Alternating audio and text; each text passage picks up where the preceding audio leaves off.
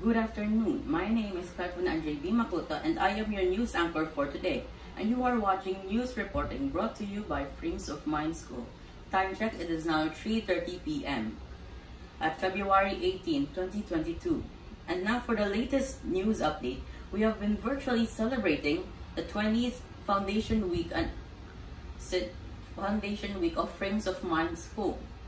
Since Monday, February 14th, we have had the math making competition and which were participated by grades 4 to 11, and they designed it with their own, showing that their creativeness and usefulness.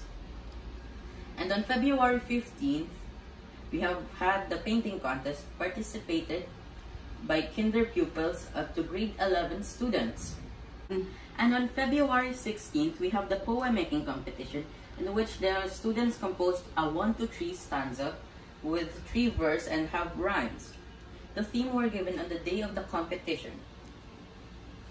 The students were given 50 minutes to compose a poem which were participated by grade 4 students to grade 11 students. And on February 17th, at around 1 to 2 p.m., we had the face painting competition which were participated by nursery 2 to grade 11 students. And lastly, on February 18th, we have the Newscasting competition where students act as newscaster and give their speech about their experience on Frames of Mind School. For example, what I am doing.